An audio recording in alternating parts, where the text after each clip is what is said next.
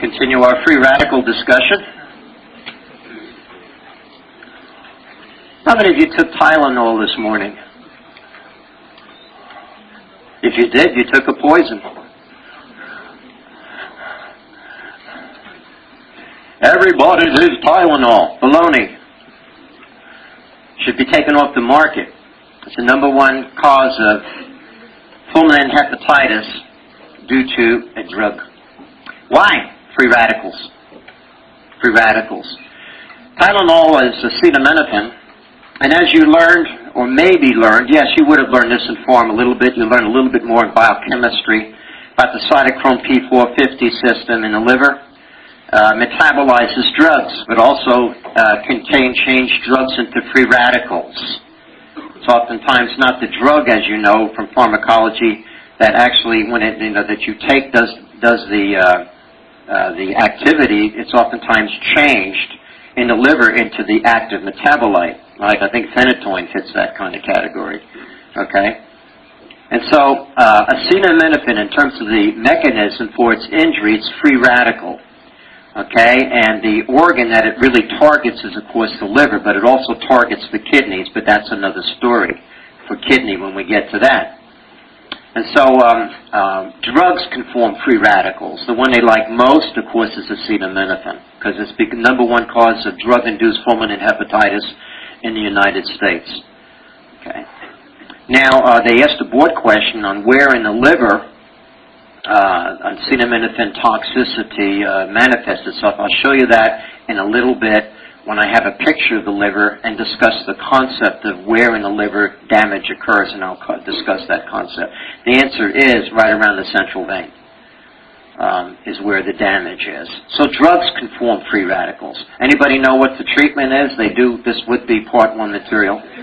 N-acetylcysteine, big deal. That's memorization. How does it work? Well, it turns out that free radicals have things that neutralize it. Thank God.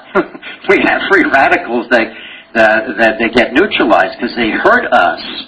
Who knows what the neutralizer is for superoxide free radicals? No, the answer is superoxide dismutase, otherwise known as SOD. Superoxide, just think superoxide free radical. Superoxide dismutase is what basically disarms and neutralizes oxygen-free radicals. Okay, now glutathione, where does that come from, please? Please? The hexose or pentose phosphate shunt, you recall, is what generates glutathione.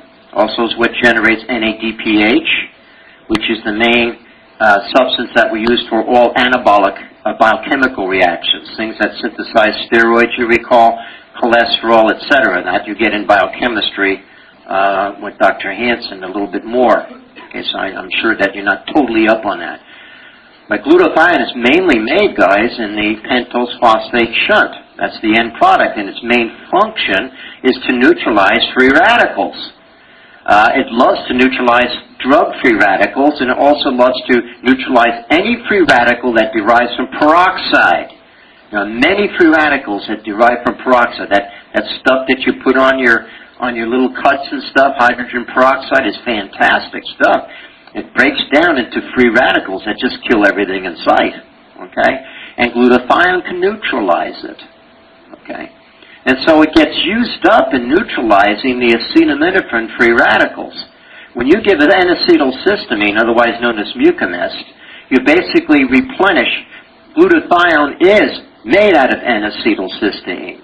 And so you're giving the substrate to make more glutathione so that you can keep up with neutralizing the acetaminophen free radicals. So you're trying to keep the glutathione levels up. Basically, that's the mechanism of giving N-acetylcysteine. Okay?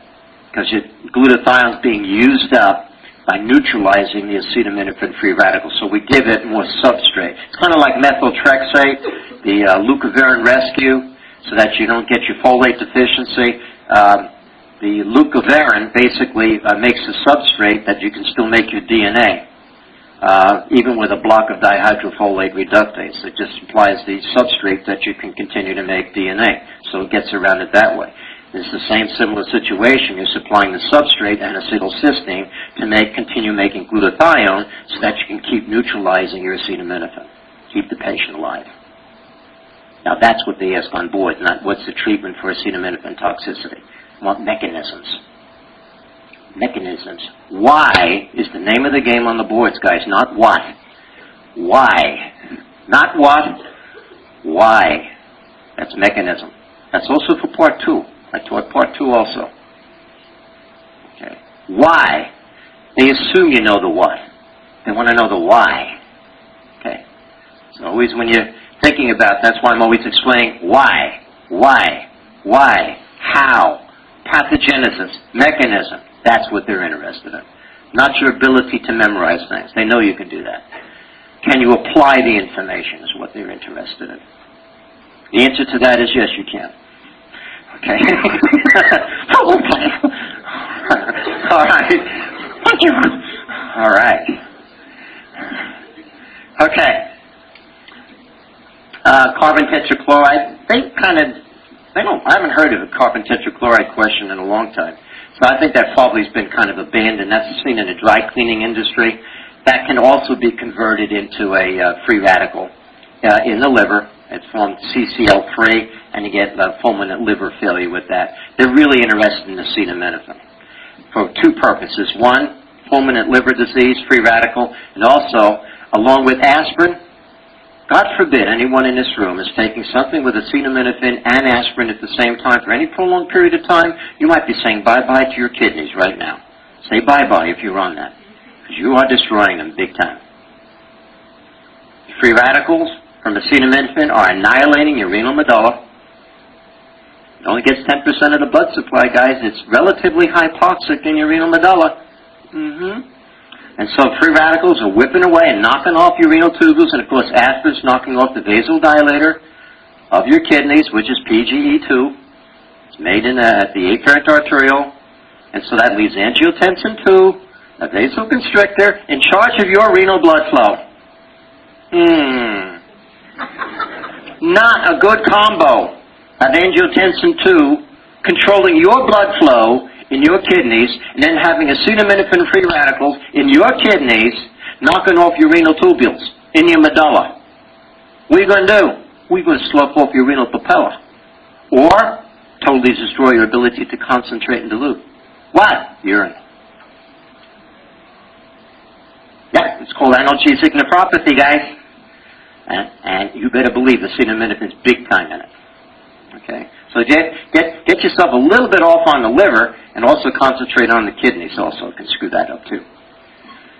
I think that's it for free radicals. I think we've done enough harm with that and scared enough people with it that took Tylenol this morning, possibly an aspirin with it. Okay? Remember, it's a cumulative thing, probably over years. So you're safe if you just took it today. Okay, apoptosis is a big, big hot term.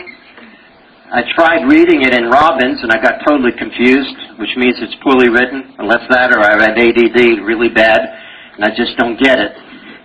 But I do have attention deficit big time, and I probably should, because I read it slowly, and then I got a little bit off.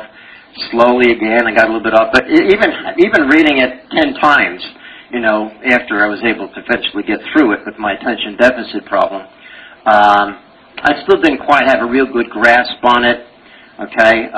But I can tell you this. What's in your notes is the gist of what I was able to pick up on what apoptosis is all about. It's programmed cell death, guys. Apoptosis, we have genes, apoptosis genes, that are involved in cell death. And so one of the theories of aging is that we're programmed to die, and that's true. Of course, there's other abnormalities too, things that we screw up our bodies with, like smoking and drinking and that kind of stuff. We can do a pretty good job on all on our own without involving our apoptosis genes at all. You know, we can just kill ourselves with whatever. So it's involved in there are genes involved in cell death, programmed cell death. Okay, it has lots of functions, normal functions. One of the biggest ones is in embryology, so it's got a great embryology tie-in. Remember, organs Initially, like our small bowel and all that used to be solid, so how did they get lumens? Apoptosis. Every time I ask you how, you're going to say apoptosis. Okay, that way you'll get used to saying apoptosis. Are you ready? Okay, guys, what's the king of our body? Say Y chromosome. Y chromosome. And say it with pride. Say it again. Y chromosome. Okay. It's not WHY chromosome, Y chromosome, Y chromosome. Because, guys, when our Y chromosome came into existence, from our dads, the germinal ridge went the testicle route. Okay. One of those chemicals that came out immediately was Mullerian inhibitory factor. Now, why is it, guys, so important that we have Mullerian inhibitory factor from our little testicles and our germinal ridges? Answer is, all those Mullerian structures. Now, let me recite them for you. Uterus, there. Cervix, there. Upper one-third of vagina, there. Okay. Gone. Okay, that's why we have no Mullerian structures. Because of apoptosis, working through Mullerian inhibitory factor, which was the signal. Mullerian inhibitory factor is a signal. There has to be a signal for apoptosis. What is the signal? The caspasases. That's a big word. That's right. And what do the caspasases do? Destroy everything. Okay? And so it wraps them up in a nice little bundle surrounded by membranes called apoptotic bodies, which are phagocytosed and destroyed. And what's left over that you can't digest is lipofuscin. So apoptosis got rid of our Mullerian structures now. What is your big letter of the alphabet? X. You should say X, please. X. Some people just refuse to do this. They just refuse to do this. Okay? They refuse to play this game. I'm trying to teach you by saying X, that's all. Even though you only got one functional one. The other one's a bar body. That's cool. At least you got some little dumbbell there to work out with. Okay. So, what is so good about apoptosis in you guys? Well, the absence of a Y chromosome caused your germinal ridge to go the ovarian route. And you made a factor that knocked off what structures? Wolffian duct structures. Yeah. Mesonephric duct. Well, what would they have developed in you? Oh, epididymis, seminal vesicles, you know, those little vas deferens. You don't want any of that crap, do you? No. Okay? So they went by apoptosis. What's my thymus look like right now in my anteromediastinum? It's kind of small versus a kid, which is kind of big. So when you do a chest race of a kid, what do you expect to see when you do a lateral x-ray? Big old, there's a lot of stuff going on in that anterior compartment there. What is it? Thymus. What if it was absent? The George syndrome. Very good. What else would they have? Tetany. Okay. Well, what caused our thymuses to involute? Apoptosis. So it's involved in normal embryology and things outside of, when we're adults as well. It's also involved in cancer killing. Apoptosis is a major mechanism for killing cancer cells. Okay? And atrophy, the process of atrophy. When we have atrophy and we reduce cell mass, okay, or tissue mass, most of the time those cells go out by a process called apoptosis. And a couple examples of some of these things, and hepatitis also is a good example. You've heard of the term councilman body. This is a liver and hepatitis here. You see this little very, very eosinophilic cell without a nucleus. This is an example of apoptosis. Do you see any inflammation around there? No. And so it's individual cell death without a whole lot of inflammation around it. It just needs a signal, okay, which it could be a hormone or a chemical or whatever, and then that activates the caspasases, which are enzymes, and it ends up destroying that particular cell without any inflammatory infiltrate whatsoever. Okay, so a councilman body is a good example of apoptosis. So a lot of times when we have a virally infected cell and cytotoxic T cells come and destroy it, it's destroyed by apoptosis. Okay, these are neurons in the brain. They shouldn't look like this. Nice and red cytoplasm and very pycnotic nucleus. That's not a very nice-looking neuron. Okay, that's because this patient probably had atherosclerotic plaques in his carotid artery with ischemia to the brain, and it produced apoptosis of his neurons. And so they lost brain mass and had brain atrophy, okay, related to ischemia by the process of apoptosis. So we see that it's involved in good things, embryology, things in normal involution, things like thymus, okay? It's also involved in pathology, cancer, killing cells that are virally infected or neoplastic cells, knocking them off, those kinds of things. So it has a very, very important role in pathology and very commonly asked on exams. So what's the name of those enzymes that are involved in this? That's the caspases.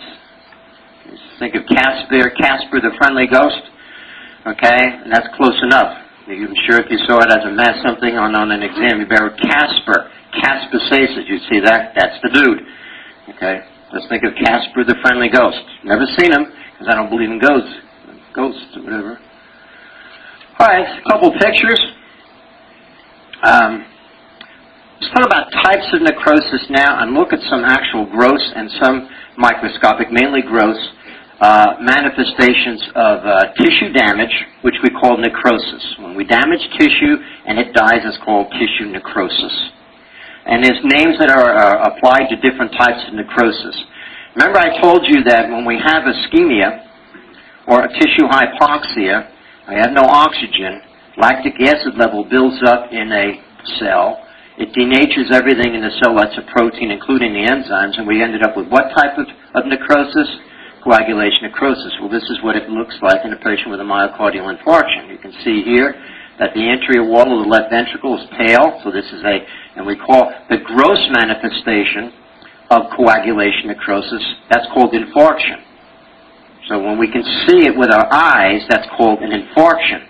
When we look at it under the microscope and we see tissue that looks like cardiac muscle, but it has no striations in it, it has no nuclei in it, it's very bright red, we see no real inflammatory infiltrate here. This thing is all denatured by the increase in lactic acid, which destroyed the enzymes, and so these cells, these tissues cannot be broken down.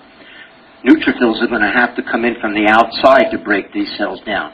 So when you see vague outlines of what used to be whatever the tissue is, or what it's supposed to be, this should have been cardiac tissue, that's called coagulation necrosis. Okay, and that's responsible for the color changes that we see in this heart. Now, as you know, they divide infarctions into pale ones and hemorrhagic ones. I think it's kind of stupid. Dead is dead, but they think it's important. And so how are you going to work your way through that? How are you going to think about that? Well, it's basically the consistency of the tissue that determines whether it's going to be pale in appearance versus hemorrhagic in appearance when you infarct tissue via coagulation necrosis. If it's good consistency, and when the tissue dies, including the blood vessels, then when the blood vessels die and the red blood cells are released, they can't really diffuse out into that tissue because the tissue has good consistency, so it'll grossly look pale. And so organs that you would expect to be pale would be, of course, heart, kidney usually is pale, got a good consistency. Spleen, yeah, not a bad consistency, it's usually pale. Liver, which is the rarest of the organs to infarct because of a double blood supply, is pale because they have good consistency. But I think you would all agree that bowel has very, very loose textured consistency. That would likely be hemorrhagic. Certainly a testicle, if it underwent torsion, that's a big board question, a torsion of the testicle question. Then that's going to be hemorrhagic. It's very, very meshy. And, of course, the lungs, unequivocally, is going to be a hemorrhagic infarction because it has a loose consistency.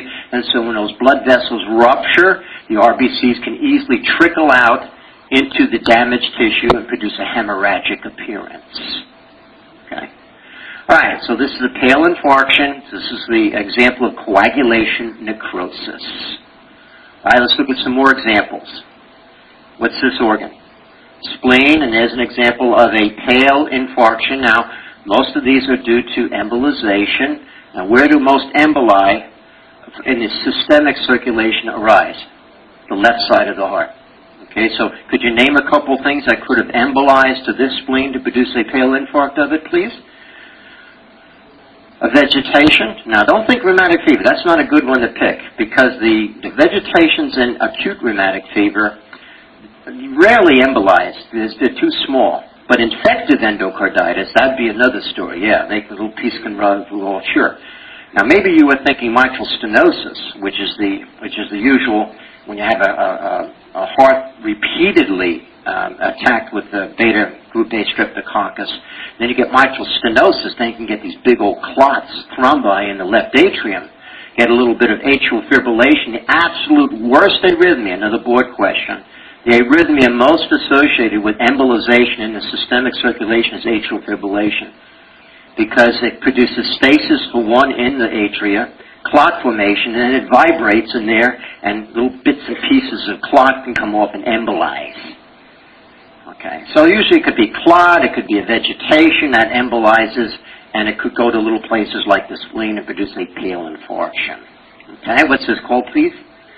Dry gangrene. How do you know it's not wet? Well, because you don't see any pus oozing off of here. Okay, now if you had played odds on whose foot this belonged to, who would it be? Diabetic. And where do you think the problem's going to be? The popliteal artery. It's going to have atherosclerosis in it, possibly even be thrombosed.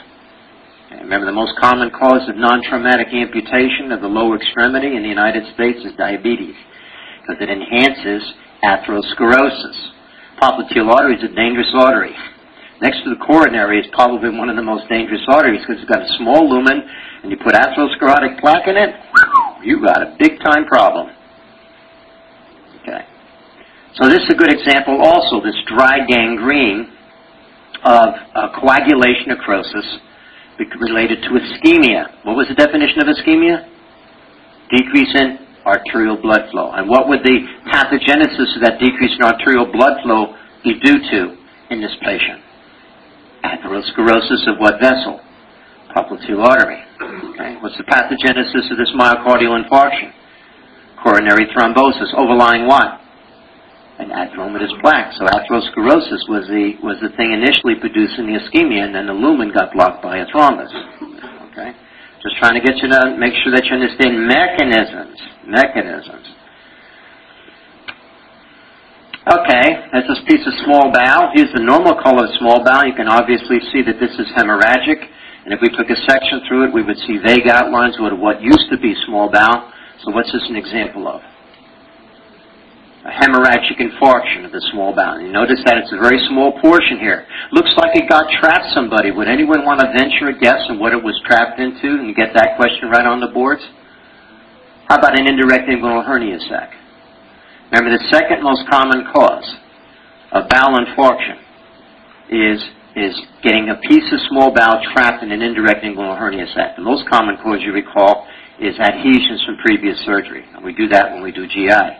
But you can clearly see this is a small segment of small bowel, and it looked like it probably got incarcerated in an inguinal hernia sac.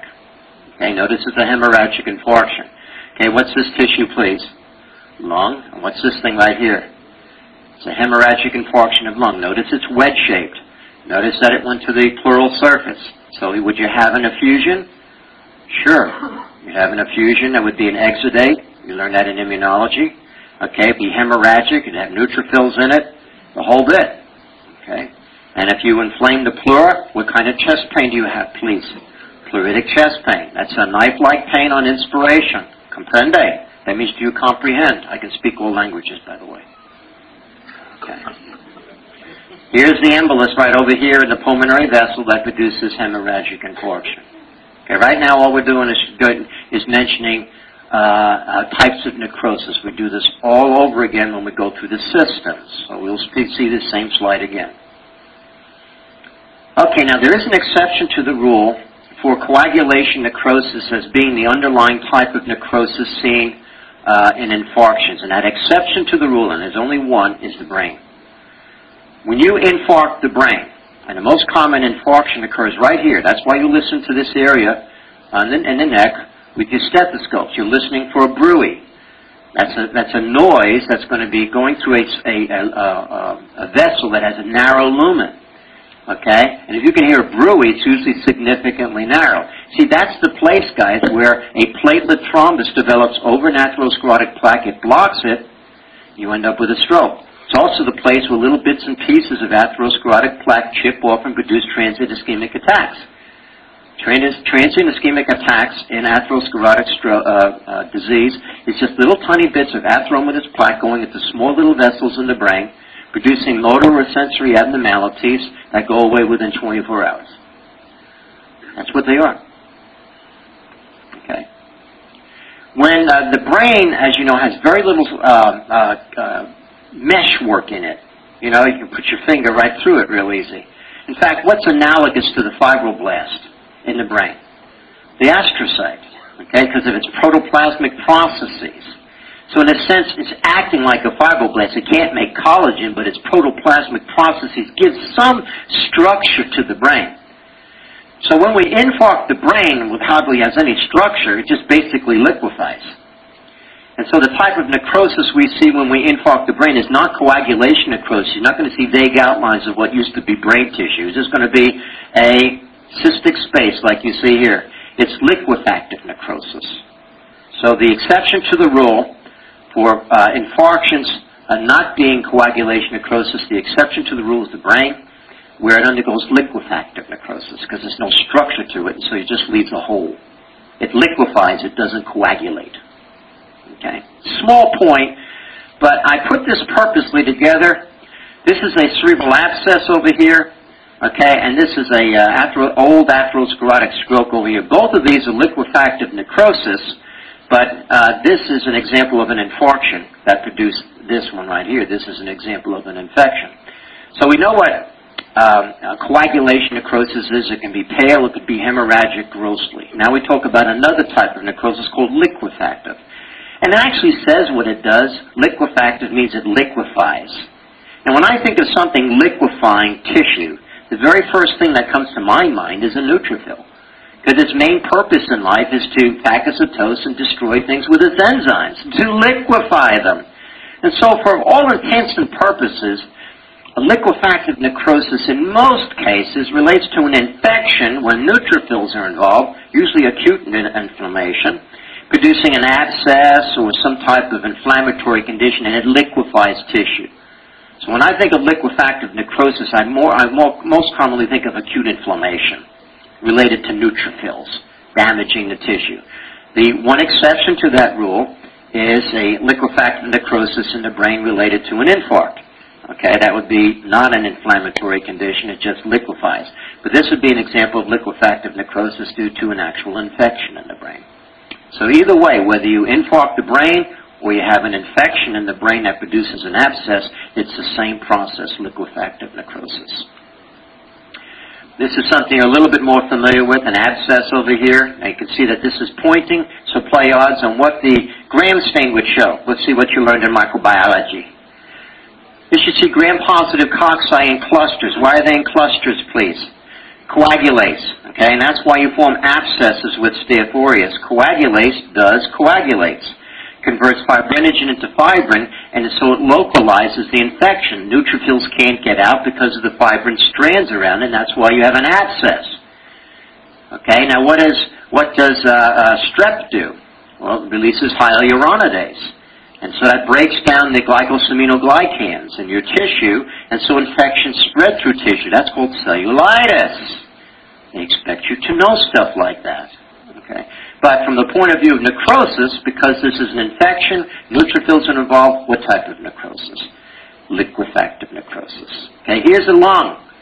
Okay, and we see these little yellowish areas here in the lung all over the place. This patient had high fever and productive cough. A Gram stone showed what? Gram-positive diplococcus, which was what? Strep pneumoniae, the most common cause of bronchopneumonia. Okay? But right now we're just talking about necrosis. So since these are areas of abscess formation and bronchopneumonia due to strep pneumoniae, what type of necrosis is it, please? Liquefactive necrosis. Good. Why isn't it hemorrhagic necrosis or hemorrhagic infarction? Well, first of all, it should be hemorrhagic. and it's pale. And second of all, this little discrete round things, whereas an infarct of the lung would be located where? Right at the periphery in a wedge-shaped configuration. Do you recall that? Always goes to the periphery, guys. That's why I get pleuritic chest pain. There's no way in God's green earth this can be a bronchopneumonia. I mean, infarction. No way. It's pale and is round. That's an abscess. Of course, they would give you history like I gave you to know it's pneumonia. And then type of necrosis, liquefactive. Don't you, when you do a gram stain, don't you see neutrophils in a gram stain? Phagocytosing, strep pneumonia? Yes or no? Okay, so that's showing that's acute inflammation, that's liquefactive necrosis. All right, what's this? Let's say it's a patient with fever, night sweats, and weight loss. TB. So what will we call this type of necrosis? Granulomatous type of necrosis, okay? I will discuss the pathogenesis of a granuloma. Hopefully it's already been done for you, but I suspect it wasn't. If things like interleukin-12 were not mentioned, subset 1, helper T cells were not mentioned, then you didn't have a discussion of the pathogenesis of a granuloma or a positive PPD, okay, which is on boards. So right now we're just getting into the concept of granulomatous type of necrosis, another term, caseous necrosis. Very confusing to students. I mean, most people know caseous means kind of cheesy, okay? If we squeeze this particular lesion here in the lung, it had a cheesy consistency that's called caseous necrosis. What does it really mean?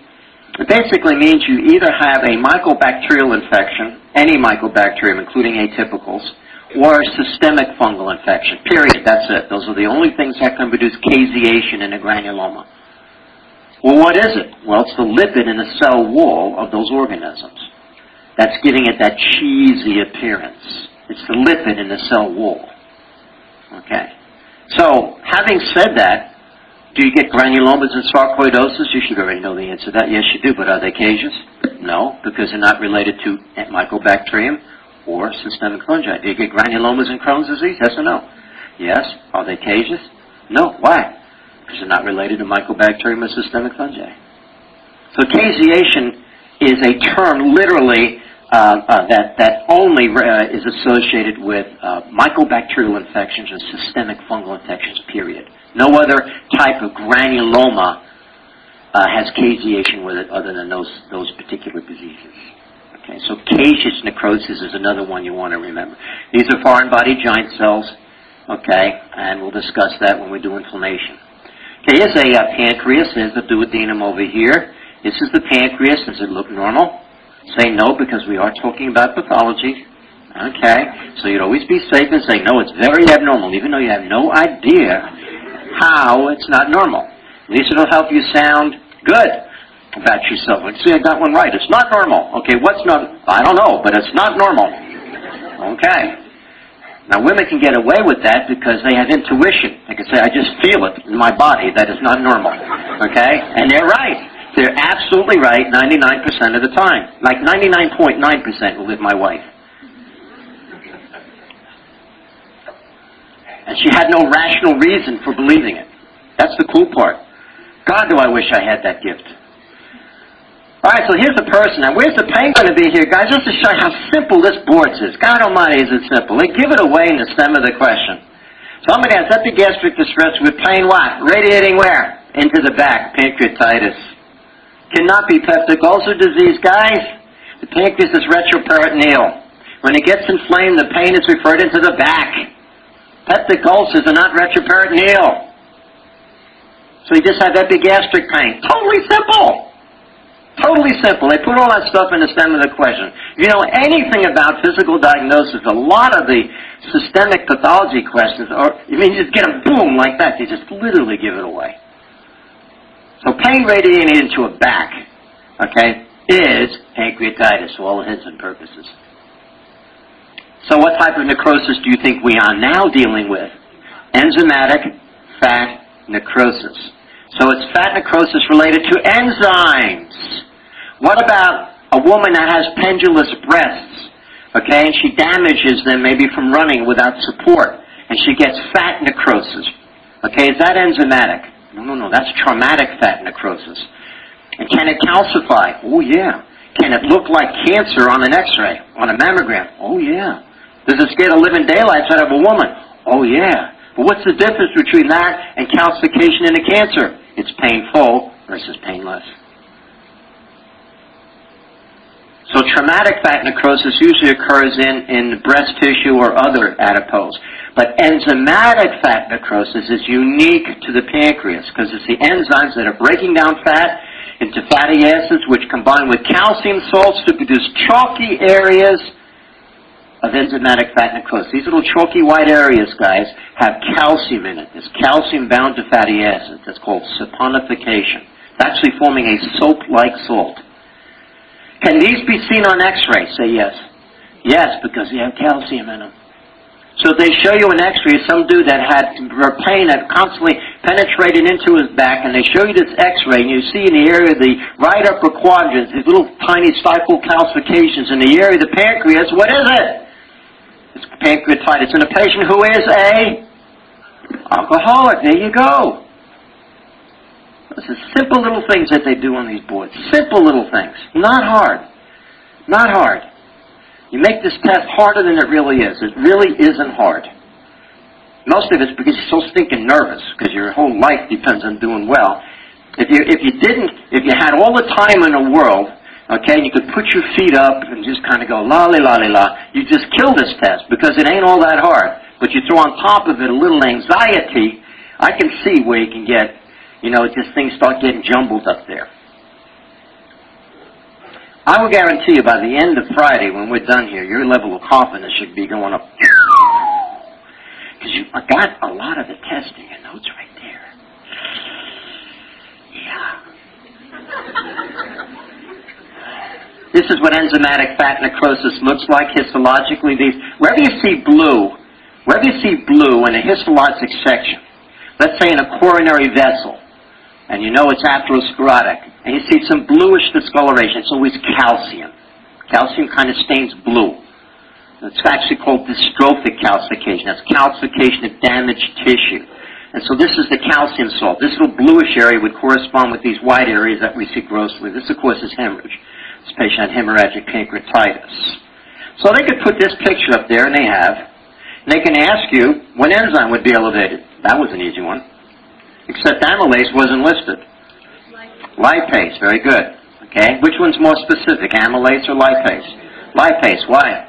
Because amylase is in your parotid glands. It's also in your small bowel. It's in your fallopian tubes. Not very specific, but lipase is only found in your pancreas. That was a board question. Or they could show this and they could say what type of necrosis is it, enzymatic fat necrosis. But usually, nothing that simple. Usually they go around and go through mechanisms. You say, what's the underlying cause of this thing? Answer, alcohol. Produces these little thick secretions in the ducts, and then they end up getting activation of the enzymes, and you end up with pancreatitis. So whenever you see bluish discoloration and, say, an atherosclerotic plaque with something like this in the pancreas, that's calcium. The last of the types of necrosis of importance is fibrinoid necrosis. Now, what's oid mean? Looks like but isn't. So if there was someone in here that was an exact replica of me, and I don't see anyone that is, then you'd be golyanoid. Okay? That means if you look like me, but you're not me. Okay, so fibrinoid means it looks like fibrin, but it ain't fibrin. Okay, now this is just showing you just a panorama of different diseases we will talk about later. Right now we're concentrating on fibrinoid necrosis and what it means. It's the necrosis of immunologic disease. So let me show you some immunologic diseases. Well, palpable purpura. When you see that word palpable purpura in the stem of a question, that's a small vessel vasculitis. Okay? It's immune complex type 3. Automatically. Just all I have to do is say palpable purpura, type 3 hypersensitivity, small vessel disease. Boom. Done. Okay? And fibrinoid necrosis kind of has its immune complex deposition. In this case, a small vessel. And they also ask, what's the pathogenesis of how immune complexes work? Did you know? Did your immunologist tell you? How do you get damage in type 3 hypersensitivity? An immune complex? No. You know what an immune complex is. Yeah, it's an antigen and an antibody circulating in the circulation. Good. And then where does it deposit? Little places that the circulation can take it to. Okay, so it could be in a glomerulus, it could be in a small vessel, okay, wherever. How does it work? It activates the complement system, the alternative system to be exact, and it produces C5a. And what did you learn about inflammation? What is C5a? One of its functions. It's chemotactic to who? Neutrophils. So who do you think does the damage of type 3 hypersensitivity? Neutrophils do. And why are they there? Because the immune complex activated the alternative complement system. The immune complex really has very little to do with it, other than activating the complement system. It's neutrophils that do the eventual damage. And that was actually asked on boards. This is Henoch-Schönlein's purpura. If you felt this person's legs, it'd be palpable purpura, and this is what their blood vessels would look like. So that's type 3 hypersensitivity. Now, someone mentioned rheumatic fever, and there's the vegetations of rheumatic fever along the mitral valve. They're sterile. But if we took sections through them, we would see fibrin-like material in them, without any bugs, fibrinoid necrosis. So it's the necrosis of immunologic disease. Okay? Little nodules on the extensive surface. Let's say the person has morning stiffness.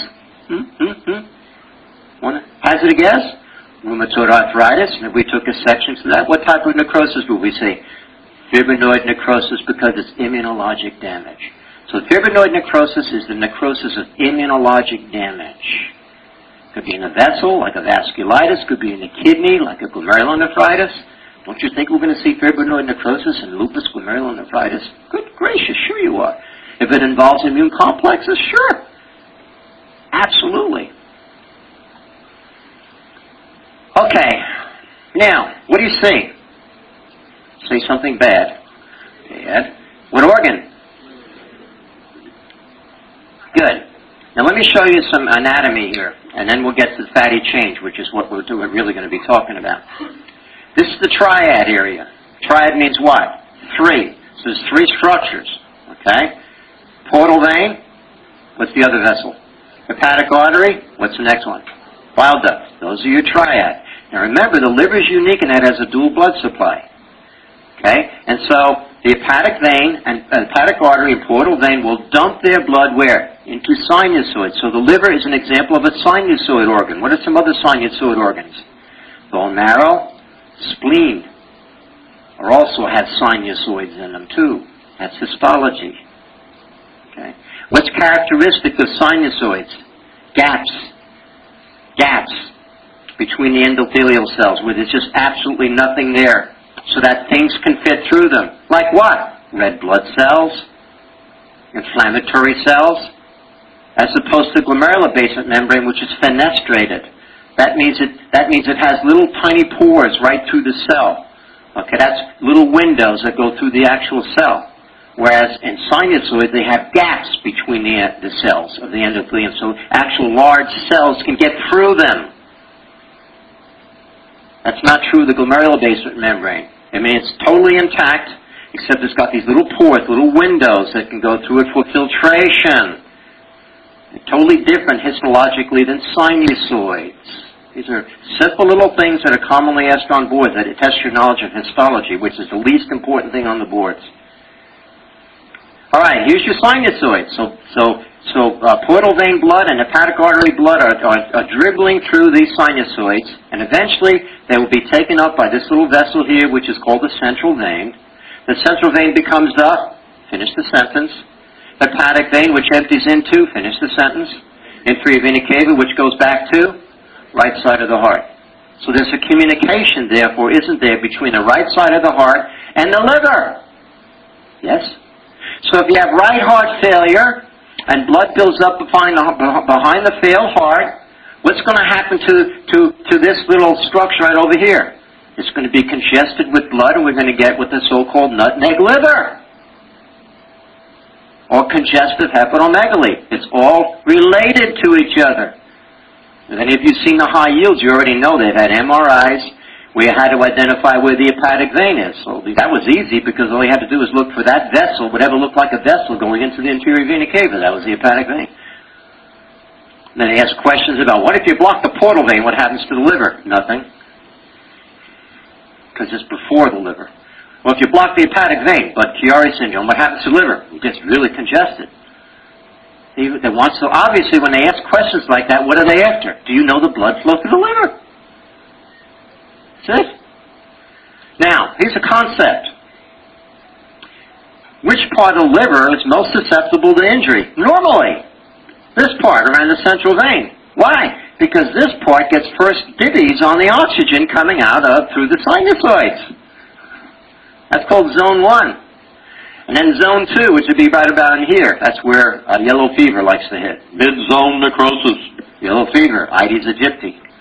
Okay, that'd be here. They get the next divvies on it. And by the time it gets to zone 3, which is around the central vein, the poor little dudes don't get nothing. It's kind of like the renal medulla. Getting only 10% of the blood supply, cortex gets 90. Well, this is analogous to the renal medulla. Notice where the fatty change is. All around zone 3. So I'm going to ask you a question. When they ask the question about acetaminophen toxicity, and they ask you what part of the liver is most affected, we will say the part around the central vein. Why? Because it gets the least amount of oxygen, so it really would not have a chance to combat free radical injury. You with me? Concepts. Concepts. What's the most common cause of fatty change? Alcohol. Okay, there's your metabolism of alcohol. Look at it, please. Okay. Now you're going to go through this. Again, we'll go through it again and you get this also in biochemistry. Okay? The big thing I want you to see is NADH is all over the place. And acetyl-CoA. Acetate. Acetate's a fatty acid, guys. Acetyl-CoA can be converted into fatty acids. In the cytosol, remember? Okay. Now, NADHs are part of the metabolism, guys, of alcohol. So what does that mean in terms of biochemical reactions? A lot, guys. What caused pyruvate to form lactate in anaerobic glycolysis, please? The NADH drove it that direction. So what type of metabolic acidosis is always seen in alcoholics, please? Lactic acidosis. Why? Mechanism. The increase in NADH drives it in that direction. And so you know if pyruvate is forced to become lactate, then you also know that in the fasting state, an alcoholic's going to have trouble making glucose by gluconeogenesis because you need pyruvate to start it off. But if it's forced to become lactate, you got a problem. So you automatically can figure out. And alcoholics have fasting hypoglycemia. Not only that, what else can we make with acetyl-CoA? Ketone bodies. Acetoacetyl-CoA, HMG-CoA, huh? Acetoacetic acid, beta-hydroxybutyric acid, huh? And which of those two keto acids do you think you're going to see in an alcoholic? Acetoacetic or beta-hydroxybutyric? Beta-hydroxybutyric because it's an NADH-driven reaction. So what two types of metabolic acidosis do you see in an alcoholic, please? You see lactic acidosis because you're driving pyruvate into lactate, and you're getting increase in synthesis of ketone bodies because of the excess acetyl-CoA. And what's the main keto acid, please? Beta-hydroxybutyric acid. Very good. Just got 2 or 3 more questions on boards. Now let's get to why it produces fatty change. Ooh, okay. This is glycolysis, guys, around reaction 4. We get these little simple intermediates here. And we got our little friend dihydroxyacetone phosphate. Look at our little NADH reaction. Whoa. And it's forcing it to become glycerol 3-phosphate, which will be a big-time board question. You've heard of the glycerol shuttle? Glycerol 3-phosphate shuttle for NADH, you get ATP? Well, that's what it's famous for. We know another thing it's famous for. It's the carbohydrate backbone for making triglyceride. All you got to do is add 3 fatty acids to glycerol 3-phosphate. Voila, we got triglyceride. And since we're talking about the liver, what do you think that this lipid fraction is in the liver? VLDL, very low density lipoprotein. That's where our endogenous triglyceride is synthesized in the liver. From what? Glycerol 3-phosphate. Derived from what? Glycolysis. Now this would sound like heresy. Would restricting fat decrease the synthesis of VLDL? Of course not. Would restricting carbohydrates reduce the synthesis of VLDL? Absolutely. Because it's a glucose intermediate that it's made from. Glycerol 3-phosphate is a product of glycolysis. And so you can see why now fatty liver is most commonly due to alcoholism. Okay, because of this reaction here, which is on boards. Okay? 10 minutes.